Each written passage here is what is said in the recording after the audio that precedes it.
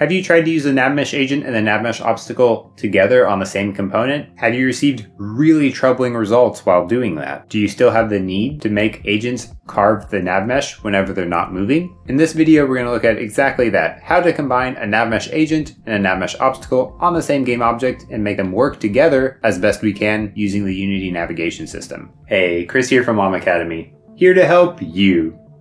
Yes, you.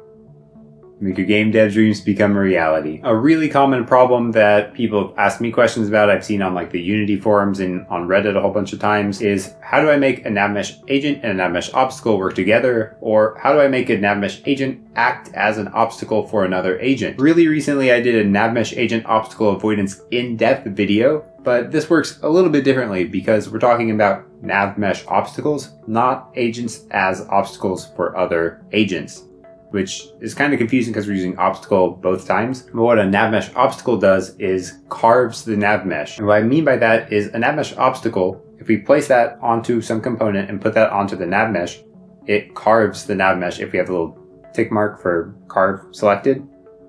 And that updates the NavMesh to prevent agents from walking there. Generally, these aren't baked into the NavMesh, and maybe they can move, and there's some other configurations that we can do so it'll only carve the NavMesh whenever they're stationary. And that's cool, but you can't have a NavMeshObstacle and a NavMeshAgent on the same component at the same time, because then they just kind of flicker all over the place. It's horrible. Don't do that. But sometimes you actually do want your NavMeshAgent to act as an obstacle, because in scenarios like what we're going to look at today, maybe a NavMeshAgent is just sitting in the middle of a really narrow pathway. Another agent comes along, they can't get around, and they're just stuck. So how do they get around that scenario?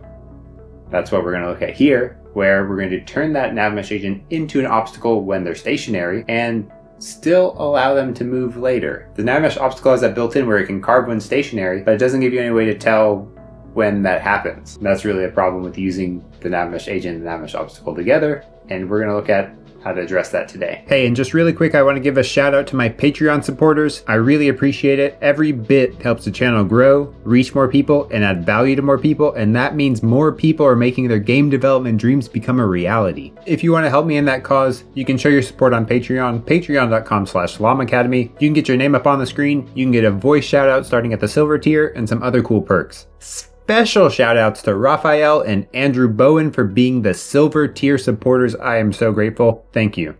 In this scene, I have two NavMeshAgents. This yellow one has this SimpleAgentPatrol that just makes them walk between a set of points that we've defined there as waypoints. So we'll see that this agent walks around the scene just between these 4 points, where they'll walk between these 2 black cubes on either side, which is our narrow pathway. If I move the other agent in front, we'll see that they kind of fight each other a little bit and then get a little bit stuck. Eventually, the yellow one pushes the green one out of the way to continue on their waypoint path. If I increase the green agent's radius a little bit, we can actually get into a situation where neither agent can pass one another and they get stuck. The green agent's just barely pushing the yellow one. If we look at the obstacle avoidance, they both think that maybe they can go a little bit to the side, but there's walls in the way. This is where having that NavMeshObstacle and the NavMeshAgent together can maybe help us out a little bit, because once these agents get stuck, we can make them carve and repath around the other one. That's where I came up with this cleverly named script, the ObstacleAgent. Let's open up Visual Studio and start implementing that one. The first thing we'll do is add a require component, type of NavMeshAgent, and type of NavMeshObstacle, because we need both of these components for this to work correctly. We'll define references to both of those with private NavMeshAgent agent and private NavMeshObstacle obstacle. At the very top, we'll define a private float serialized field carving time that we'll define to be 0.5 by default. Then we'll define a private float carving move threshold, set that to be 0.1 by default, and also serialize that field. Both of these are configurations that are set up on the NavMeshObstacle. We're configuring them here because we don't actually want to use the NavMeshObstacle's configuration. We want to control the NavMeshObstacle's configuration. We'll define also a private float last move time and a private vector3 last position to help manage when we should carve. On awake, we'll assign agent to equal getComponent NavMeshAgent and obstacle to equal getComponent NavMeshObstacle. We'll then set the obstacle to be enabled to be false we'll set the obstacle carve only stationary to be false, and we will set obstacle.carving to be true. Since we're managing in this script whether the agent should or should not carve, we don't want the NavMeshObstacle to control whether it's carving when stationary or not. We want it to always carve whenever it's enabled, because we will be determining in this script that the NavMeshAgent is stationary. And finally, we'll set the last position to be the transform.position. On update, we'll check if the vector3 distance between the last position and the transform.position, so the current position, is greater than the carving move threshold. If it is, we'll set the last move time to be time.time and the last position to be transform.position. We're just checking if we moved far enough, and once we have, we're going to update that, hey, we've moved far enough, this is the last time we moved, and this is our last position. We'll also check if the last move time plus the carving time is less than time.time. If this is the case, then we're going to disable the NavMeshAgent and enable the obstacle. Doing it in this order is important because the obstacle and the agent cannot be active at the same time, otherwise we'll get some really weird results. And we'll also get a warning log to the console. It's actually all we need to do in update, but this won't work exactly as we want because there's no way to get the agent to move again once they've hit this case. So what we're going to do is define a public void setDestination that accepts a vector3 position exactly like the NavMeshAgent does. So instead of calling NavMeshAgent.setDestination, we're going to need to call ObstacleAgent.setDestination, because in here what we'll do is first disable the NavMeshObstacle, set our last move time to be the time.time, set the last position to be the current position, and then what I'm going to do, it might be a little bit surprising, we're going to start a coroutine called moveAgent that accepts the position. We'll define that as private IEnumerator moveAgent that accepts the vector3 position. And the first thing we're going to do there is yield return null, which makes us wait to the next frame, because whenever we do things with the NavMeshObstacle, it takes one extra frame before the NavMesh reflects that change. So if we don't wait for the next frame and we enable the NavMeshAgent, we get the agent to kind of snap to the edge of where the obstacle was instead of moving smoothly. That's really all the code that we need for the obstacle agent, but because we have two other scripts here that are setting destinations, we need to update those to use the obstacle agent instead of the NavMeshAgent. So we'll open up the PlayerMovement class, we'll make it require component type of obstacle agent.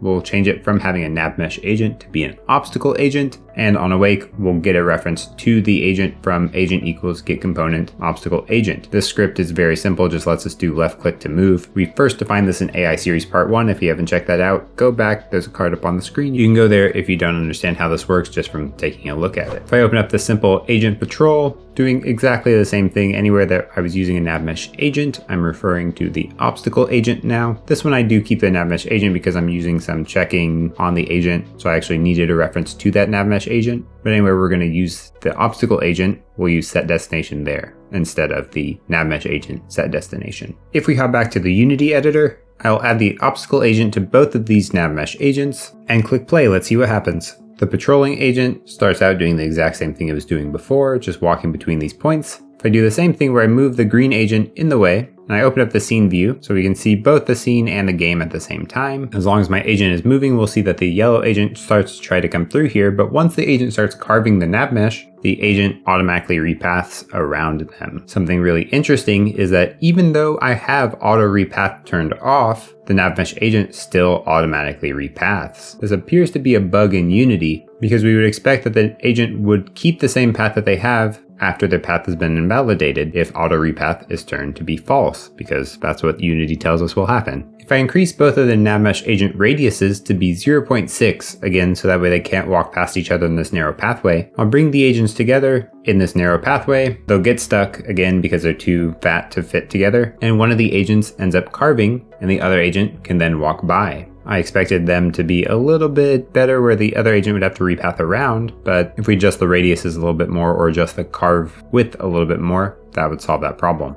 This still isn't the ideal solution that a lot of people are looking for because we can't have the agent carve the NavMesh while it's moving, because we still can't have the NavMeshObstacle and the NavMeshAgent active at the same time, which is what would be required to have the agent carve while moving. And as far as I can tell, there's not really a good way to do that using the Unity navigation system. But the new problem is our simple waypoint doesn't understand how to make this NavMeshAgent start moving again after they become a NavMeshObstacle. And that's really the tricky part. There's so many different ways that you could possibly try to do this. You need to play around with some of the options to see which way feels the best in your game. I can give you a couple options to try out. You consider just waiting a couple seconds or a random duration and then re-enabling the NavMeshAgent, setting them to their old destination.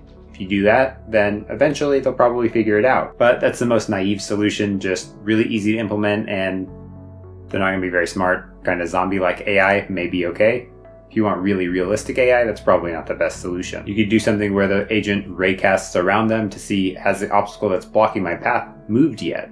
If they have, then maybe set the destination then, or maybe try to go to a different destination if they can't figure it out. You can use NavMesh calculate path to see if the way that they can go now is the same way that they could have gone before, and if so, then that obstacle is moved and they can proceed. Those are just some of the options that might work for your game, but how your game plays and how it feels is really important. You should take some time playing with some different options to see which one of these, or a different one even, would impact your game feel, and if it makes the most sense for you to implement that way or a different way. If you got value out of this video, please consider liking and subscribing to help the channel grow, reach more people, and add value to more people. There's new videos posted every Tuesday, and I'll see you next week.